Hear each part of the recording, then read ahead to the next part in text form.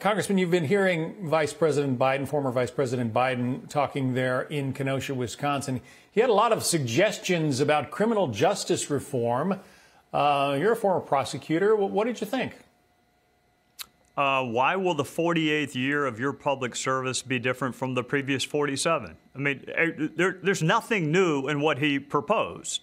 So why didn't you do it when you had 8 years? I mean, John, firearms prosecutions went down under President Obama's Department of Justice.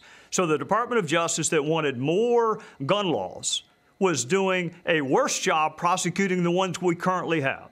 So this is where I disagree with Vice President Biden. I am a former prosecutor. I think a very small segment of our population wants to hurt you. It's a very small group.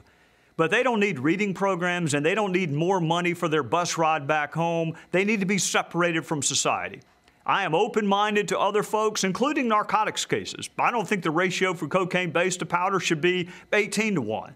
But for those that want to hurt other people, I don't care about a reading program. I want you separated from society. What I heard from Biden is a long list of things he had a chance to do, and he didn't do it.